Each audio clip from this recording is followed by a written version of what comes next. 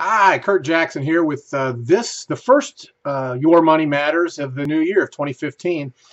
Today we're going to talk about taxes, interest rates, and market problems. As I'm doing this, recording this today, oil is at $51.02 a barrel. It was over $100 not too long ago. We're at 5.5 year lows right now. While that might be temporarily beneficial to you and to me, it's far more damaging than you could ever realize to the oil industry and even countries themselves. Now, why would we care about that? I mean, we're paying less for gas, right? Well, you got to look at the bigger picture. Almost 20% of all junk bonds that are issued in our country are issued by oil producers, and they're held by banks, mutual funds, and asset managers, okay, which are, where our money is, where our retirement stuff is. And these oil producers are not going to be profitable with oil prices in that $50 to $60 range. And because many of these oil producers have borrowed heavily to expand production, they're going to be put into dire straits if costs to get the oil out of the ground, if it costs more, if it costs more to get the oil out of the ground than what we're paying for it, or what they're able to sell it for. There's great danger for many countries as well. Venezuela has more reserves than any other country in the world, yet when they take that oil out, it costs them $80 to $90 a barrel, and Venezuela can't sell it now at $51 a barrel, somewhere between 50 and 60, without getting clobbered. So Venezuela is actually borrowing money to buy oil for their people, and with little revenue coming in, they're not going to be able to service that debt. Russia is a major oil producer, but oil must sell at $75 a barrel for them to break even. The Russian economy is already shaky because of the Ukraine crisis, and now with it costing more to take the oil out of the ground than they can sell it for, Russia's economy is in turmoil. Canada, the OPEC, and the OPEC nations, even the U.S., are all feeling the effects of the lost revenue from the falling oil prices. Now, many still believe that oil prices will fall as low as $40. Okay, we're almost to 50 now. The consensus used to be that they thought oil would settle around 60 or be around 60, but we're already well below that. And this spectacular drop in oil prices could be the catalyst for a severe economic downturn. And while we kind of tend to focus on our pocketbooks, and that's important, don't get me wrong, we also need to look at the big picture, because even though we might be saving $1 a gallon right now than what we were paying, if our investments if our investments tank, the economy tanks, it's not going to be good for us on a much grander scale. Okay, so the alternative argument I've kind of touched on is that it's good for us, for consumers, but most folks don't have that much money left. We've really destroyed the middle class with 0% interest rates. So the benefit to consumers overall is going to be minimal at best. And speaking of low or zero interest rates, the rate on a 10-year Treasury bill today is at 2.25%. The 30-year Treasury is at 3%. So think about that. That's a 30-year Treasury. So the market's betting that we're not going to see higher interest rates for 30 years. So Tom Hegna is a guy I follow a lot. He tries to does the similar things that I do, but he also tries to keep a real good eye on the economy. He's saying that for a lot of us, we may never see 4% interest rates the rest of our lives. Now, I've always been thinking that the inflation was going to drive up interest rates because of all the money we're printing, but that money's not really getting back into the economy, so the velocity of money is not there, so we're not seeing that inflation. And from the way things look, it's doubtful that we will. Okay, so basically, the government's literally giving away the money they print at no cost. So this also means that the safe people, the people in the banks, people put money in the banks, are earning nothing, and their principal's actually being deleted because they can't earn enough interest to live on that. And then you have inflation that's out there. So how many Americans save for their future that way? And how are they going to build wealth if they can't earn interest? So I know you want to tell me that they'll make money in the stock market, but isn't that really, when you think about it, isn't that really fake growth? I mean, if you make gains and then lose them, how are you benefiting? The Dow Jones Industrial Average was 10,000 back in 2000. It was 10,000 again in 2010. And it's being predicted the Dow now, which is today at 17,607, will be back to $10,000 in 2020. So now think about that. That's an entire generation with no growth.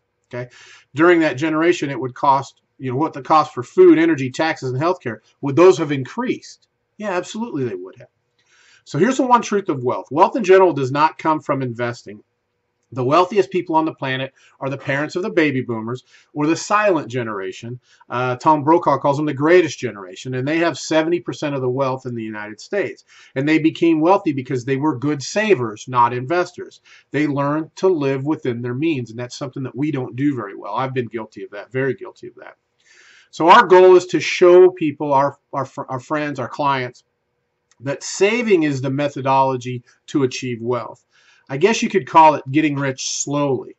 And then we need then what we can do for you in my unique position is that I can show you that we have the best savings vehicles in the world, okay?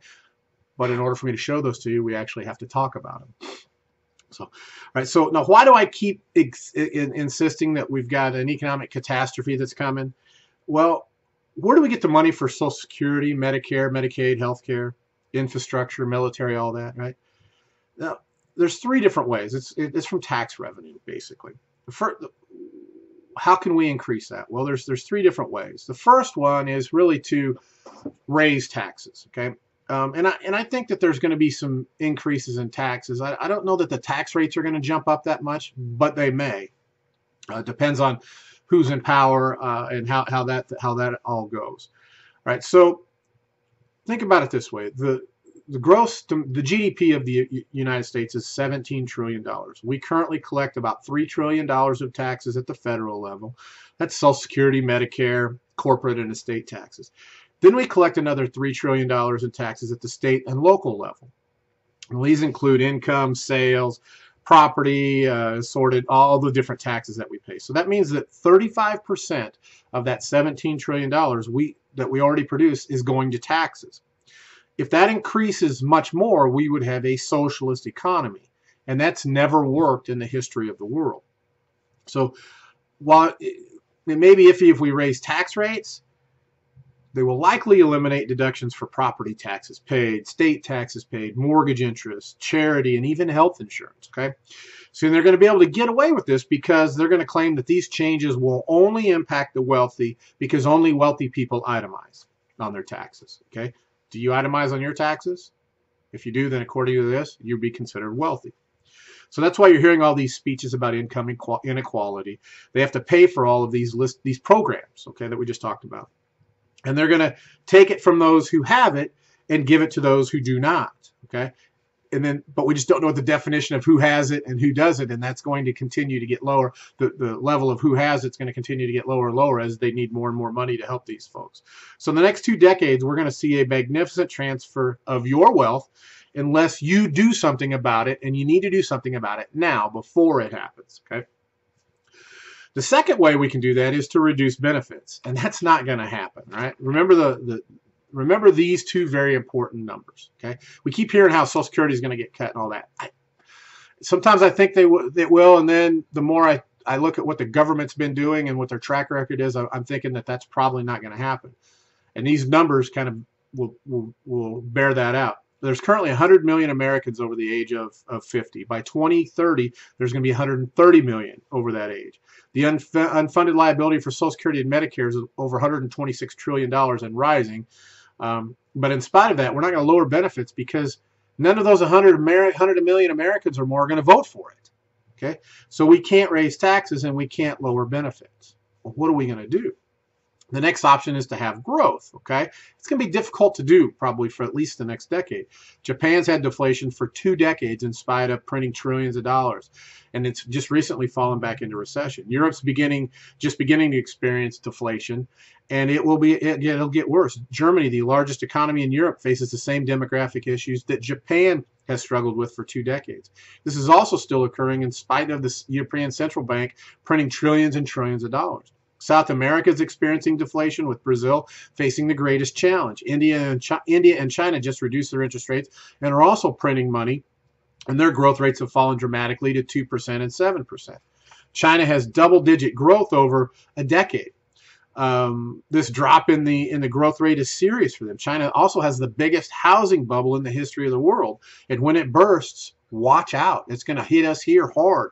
So finally, in the United States, we have current growth of about 1.7%, and it's expected to remain below 2%. Now, I know the government just came out with a big last quarter, but if you have and actually break down the numbers, and I don't have those in front of me, but some of the economists that I read that I trust very well, a lot, showed that a majority of that growth was just from the difference of things with Obamacare, and that's not going to be able to continue. So how are we going to pay for all these benefits? How will we maintain our military? How will we pay the interest on our debt? And there's one way, and we're going to print money. If you think we're printing money now, then you don't know how to spell the word print. We're going to give seniors their Social Security. The government won't care that you can't buy anything with it, all right? But you'll still get it. All right, so you must prepare for these very real challenges, all right? And that's what we do. That's what I do. I help people prepare for these challenges. We need to take our money that's out of the control of the government, which would be your 401k, your 403b, your 457 plan, IRAs, SEPs, all of that stuff. Even the Roth, but to a lesser extent, okay? Those are really under the control of the government, because think about it. The government tells you when you can take it, or you pay a penalty, right? You've got to pay taxes on that at some point in time, except for the Roth, right? They tell you when you have to take it at 70.5. If you're not taking, let's say you don't need that income at 70.5, you have to start taking income from it. So the government controls all that. So what we help people do is take the money out of the control of the government. We've got some phenomenal tools to do that. If you'd like to know more about that, I have a way now that I'm booking online appointments to try to see more people. So I'm going to put a link below here where you can book a 15-minute quick meeting, and I'll kind of go over some different things. If it's something that interests you, we can obviously expand that. If you go and click on that and then click the Smart Retirement and then Smart Retirement Strategy session, and then find a time that you and if you're married, you and your spouse can be on, so we can kind of spend that time that way. You can do it from the convenience of your office, your home, whatever. As long as if you're watching this, you're going to have the capability to do that with me. So if you have any other questions, you can always email them, Kurt@kjfinancialonline.com. That's Kurt, K-U-R-T. Thanks for tuning in, and I hope that you do something to protect your money and to protect your future, because that's what this is all about, because your money matters. All right. Thanks for tuning in, and if you like this information that we're sharing every week, share the link with your friends, family, whoever you care about. Thanks.